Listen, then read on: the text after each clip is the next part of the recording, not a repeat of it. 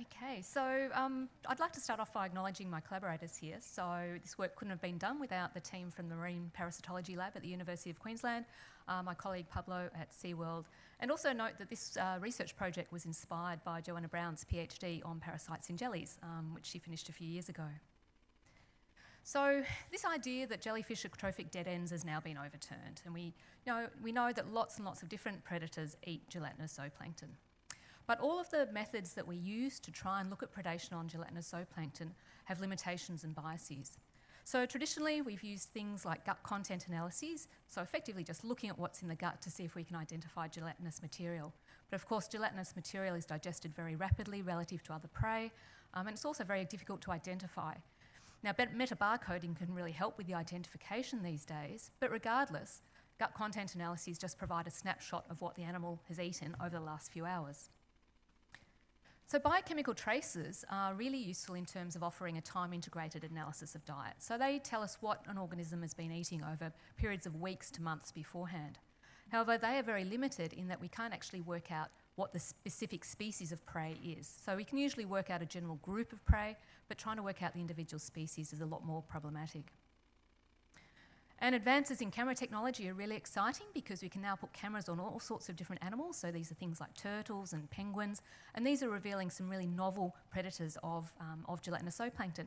But of course, there's only certain animals that we can actually put cameras on. So things like penguins are great because we can get the penguins back and the cameras back. Okay, but there's lots of predators for which camera technology just doesn't work.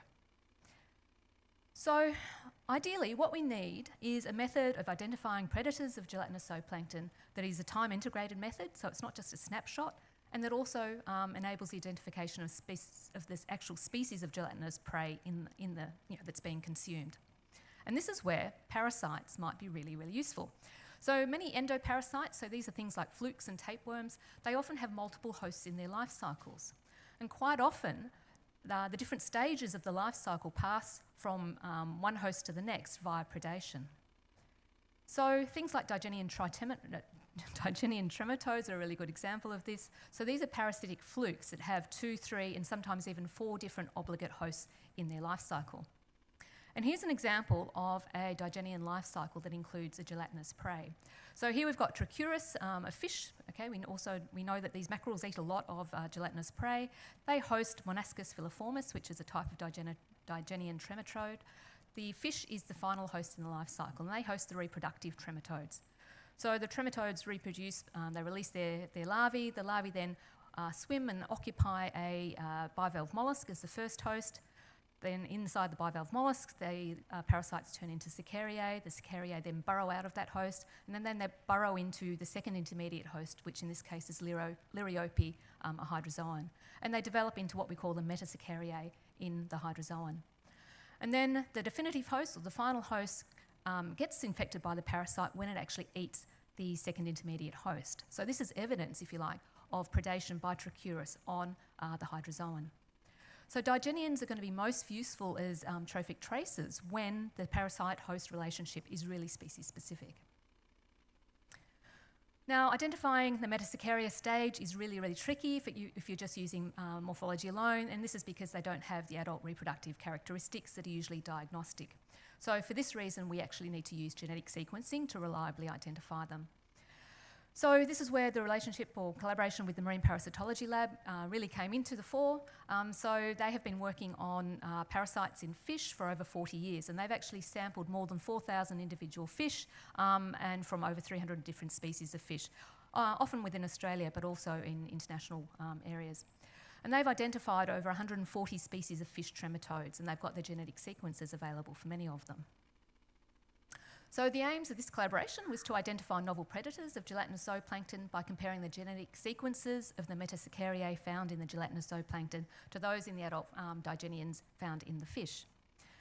We also wanted to just assess the basic diversity of Digeneans infecting in gelatinous zooplankton, and also the specificity of the host Digenean relationship. And also just to close the life cycle on some of the Digeneans by identifying the intermediate hosts. So to do this, we sampled a lot of gelatinous zooplankton. So we sampled 587 individuals from 29 species of Cnidaria, Ctenophora, Thaliaceans and heteropods. And samples were collected in the coastal waters in southeast Queensland, but also onto oceanographic voyages, one that just went in and out of Brisbane and sampled southeast Queensland waters again, but offshore, and another that cruised from Hobart up to Brisbane, and so allowed us to take samples along the east coast.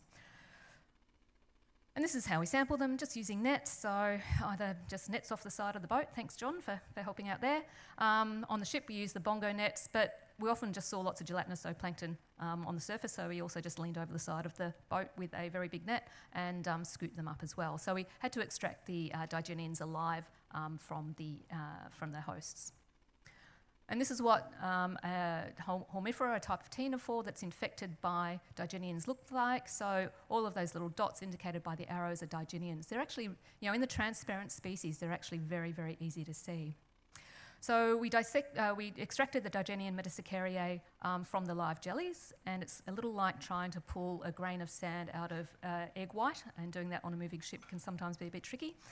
And we then took the ITS2 and COX1 sequences for them, and then the sequences of the Metasecariae were compared to the sequences of adult Digenians from the database in the Marine Parasitology Lab, and also to relevant sequences on GenBank.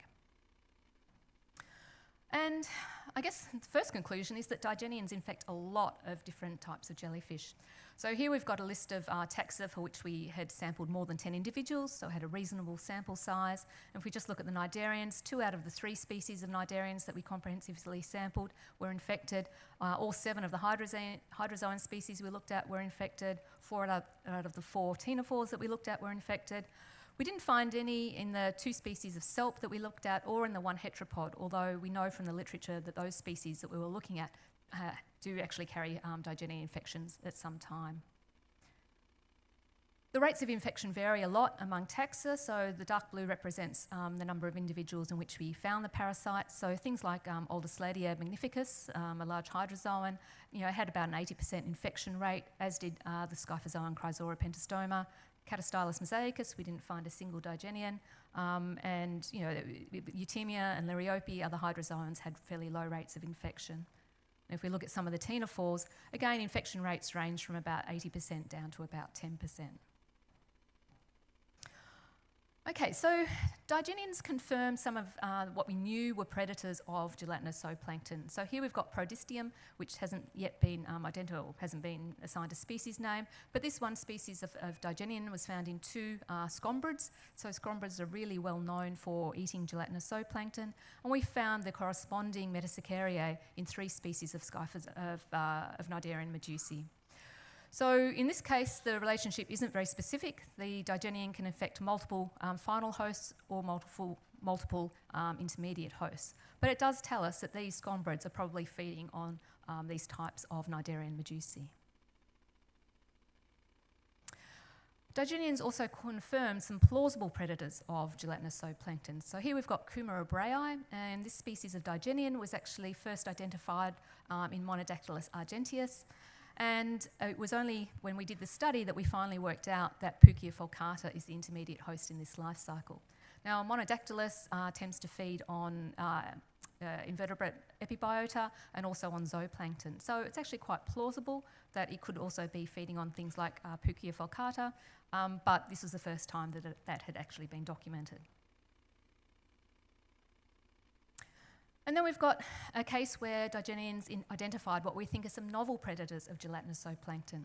So Beryl Dong, a PhD student at the Marine Parasitology Lab, had just described this brand new species of digenian, Opicanodes opistheporus, and she'd actually identified it in 12 different damselfish hosts from the Great Barrier Reef. And her paper was about to be submitted when we got some of our sequences back, and we went, hey, look, we actually found the intermediate host, which were ctenophores, and we actually found this parasite in 3 species of ctenophores. So we know that some damselfish do eat zooplankton, but some of the species that she found the parasite in hadn't really been known to feed on zooplankton, and certainly not gelatinous zooplankton. So this probably is some novel or new predators of gelatinous zooplankton. What's really interesting here, though, is that all of the ctenophores that we sampled were south of the Great Barrier Reef. And in fact, the Bolenopsis that we sampled, we collected off Tasmania. So this raises some really interesting questions. Is this parasite just really widespread, and perhaps we just haven't sampled enough fish around Tasmania to know that it also occurs down there as well? Or perhaps some of these ctenophores are actually being advected south on the East Australian current. So maybe they originated up on the Great Barrier Reef and are being advected further south. So these parasites can also be used to ask and potentially answer some really neat ecological questions as well. Okay, so gelatinous zooplankton host a really rich and diverse endoparasite fauna. Digeneans in some gelatinous zooplankton correspond to parasites that infect fishes that we already know prey on jellies or for which predation on jellies is plausible. But in other cases, the digeneans indicated potential novel trophic relationships. So we think that parasites are really useful for tracing predators of gelatinous zooplankton, but there's actually a lot of work that we really need to do in this space to confirm their use as a tool. So the specificity of the relationships is often unknown, okay? We don't know what we haven't yet found out, okay? So determining specificity can be quite tricky. We also don't know how long the parasites live within the host. So quite often it's periods of weeks to months, but this hasn't been confirmed, certainly for the parasites that we've been looking at. But if we can get in some information on that, it'll be really useful for telling us things such as, potentially the time window in which the predation occurred. And it could also be useful for looking at things like ontogenetic shifts in the diet of the predator. Okay? And there are also other questions. Does variation in the prevalence and the intensity of the infection in the fish reflect predation rates on gelatinous zooplankton? So if the fish are really heavily infected with the parasites, does it mean that they're eating more of these gelatinous prey? So overall, we think that parasites hold a whole lot of potential to be really useful indicators of trophic relationships involving jellies, and they're another tool that we can add to the toolbox for elucidating these trophic links. Thank you.